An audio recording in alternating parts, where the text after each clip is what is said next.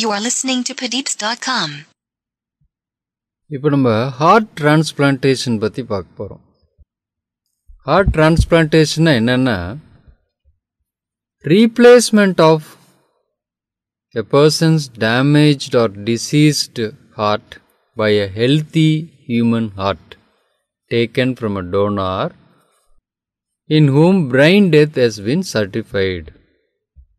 So என்ன பண்ணுறோம், ஒரு டேமேஜ் ஆனதோ அல்லது டிசீஸ் ஆன ஹார்ட்டை ஒரு நல்ல ஹெல்த்தியான ஹார்ட்டை ஒரு ப்ராப்பரான டோனர்கிட்ட இருந்து மாற்றுறதுக்கு பேர் தான் என்னது, ஹார்ட் டிரான்ஸ்பிளான்டேஷன்.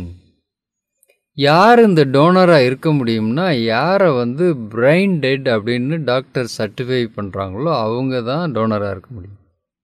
ஏன்னா ஹார்ட்டை எடுத்துட்டோம்னா அந்த பர்சன் வில் டை. அப்போ ஆக்சிடெண்ட்டில் severe head injury and brain டெட்னு doctor certify பண்ணிட்டாங்க. அந்த பர்சனை அப்படியே ஆர்டிஃபிஷியல் சப்போர்ட்டில் வச்சுக்கிட்டே இருந்தோம்னா அவங்க லைஃப் இருந்துக்கிட்டே இருக்கும். But they cannot regain there consciousness. அப்போ அவங்க ஒரு வெஜிடபிள் மாதிரி வச்சுக்கிட்டே இருக்கலாம்.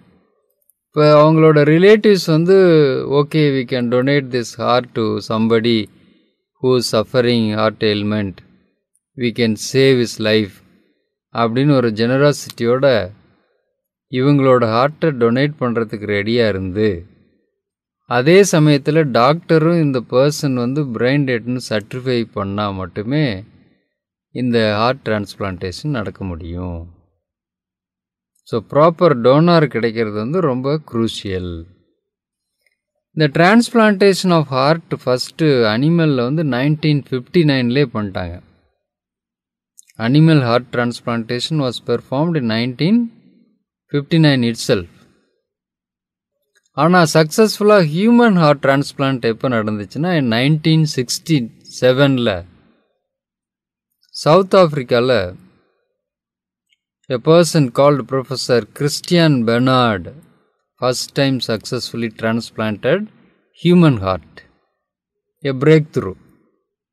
ஹார்ட்டையே மாற்றி வைக்க முடியும் ஹியூமன் பீயிங்கில் அப்படிங்கிறத ஃபஸ்ட் டைம் டெமான்ஸ்ட்ரேட் சக்ஸஸ்ஃபுல்லாக பண்ணி காட்டினது Christian Bernard in South Africa in 1967. So diseased or damaged heart is replaced by a healthy heart from a suitable donor who's certified as brain dead.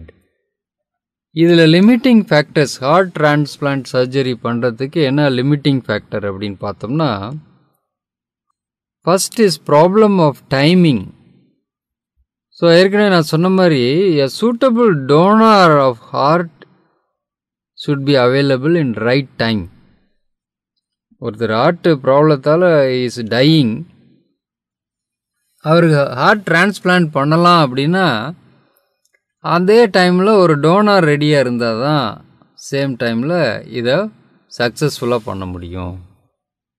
So a suitable donor should be available at the right time. Then second one is problem of fallback system.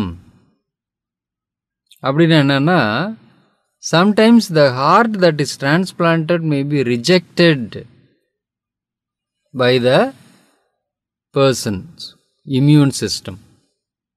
இந்த பாடியோட immune system என்ன பண்ணிடும், இந்த ஹார்ட்டை ஒரு foreign ப்ரோட்டீனாக consider பண்ணி அதுக்கு எகென்ஸ்டாக antibodies produce பண்ணி டெஸ்ட்ராய் பண்ணிடும்.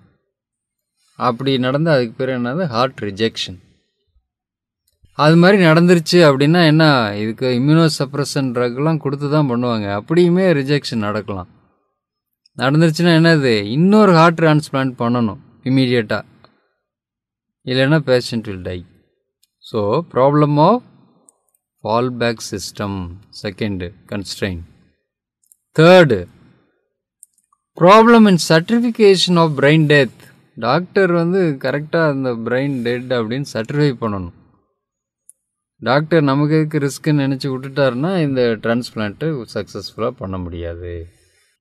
எப்போ இந்த ஹார்ட் டிரான்ஸ்பிளான்ட் சக்ஸஸ்ஃபுல்லாக பண்ண முடியும் அப்படின்னா, டாக்டர் பிரெயின் டெத்தை ஹார்ட் பீட்டிங் நடந்துக்கிட்டு இருக்கும்போதே சர்டிஃபை பண்ணும். ஹார்ட் பீட் நிற்கிறதுக்கு முன்னாலே பிரெயின் டெத் சர்டிஃபிகேஷன் கிடைச்சாதான் இந்த ஹார்ட் டிரான்ஸ்பிளான்ட் வந்து சக்ஸஸ்ஃபுல் ஆகும். ஸோ யாரோட ஹார்ட்டை ரிமூவ் பண்ண முடியும் அப்படின்னா எப்போ டாக்டர் வந்து ஒரு பர்சன் பிரெயின் டெட்னு சர்டிஃபை பண்ணுறாரோ அப்போ தான் அந்த ஹார்ட்டை ரிமூவ் பண்ண முடியும். So 3 major constraints in heart transplant. One is problem of timing, availability of donor at the same time. Problem of fallback system. The heart which is transplanted may be rejected by the host or the patient. Third, problem in certification. Correct time la heartbeat நடந்துகிட்டு இருக்கும்போது brain death certification பண்ணியிருக்கணும். அப்போ தான் இது பண்ண முடியும். So these 3 factors are limiting factors in heart transplant surgery. You are listening to Padeepz.com.